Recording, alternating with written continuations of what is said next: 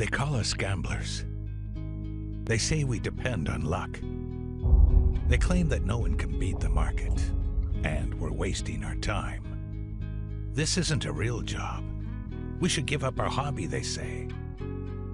But if they only knew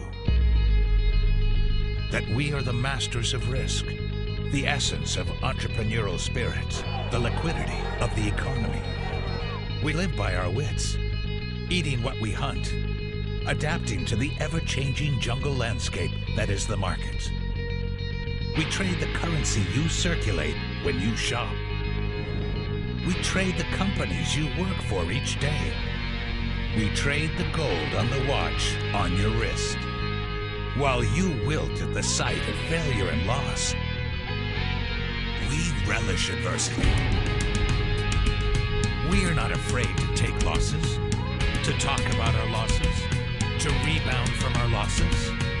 Those are our defining moments. Discipline and self-awareness are our companions. We are what you've always wished you could be. And we're coming out of the shadows. We are traders.